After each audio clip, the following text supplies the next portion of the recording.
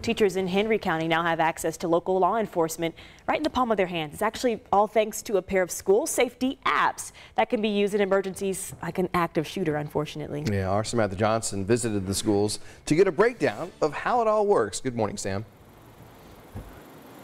Yeah, good morning, Carlos. So the company that operates the apps has been around for a few years now, but it is brand new this year in Henry County. So teachers there have one app that they use, and it works directly with an app used by law enforcement. And using both of these apps, they really work together to get inside the schools in just a matter of seconds.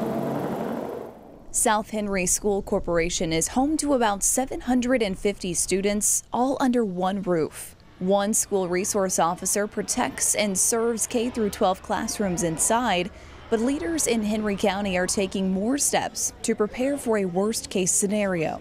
Using technology on their phones, teachers and first responders can communicate in seconds. Superintendent Jeremy Duncan says for the teachers, it's as simple as 1, 2, 3. There's a large button here that says report armed intruder and call 911, and when you click on that, you'll see there's a multi-step process here.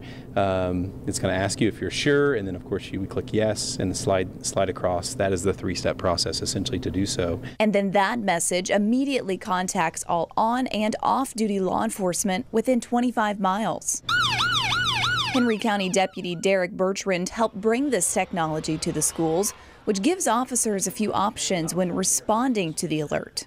Acknowledge uniform, acknowledge plain clothes.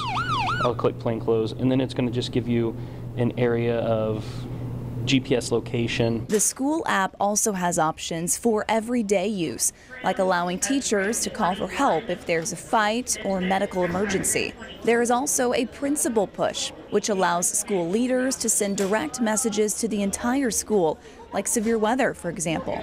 For Deputy Bertrand, whose children attend this school and whose wife teaches here, it means a little more to protect the students and staff of Henry County in a moment's notice.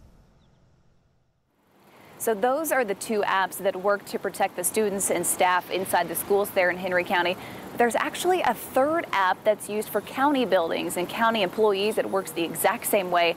By the way, this is a paid program, but the Henry County commissioners have actually picked up that tab for the entire first year, and then the schools there will pay that monthly fee after that.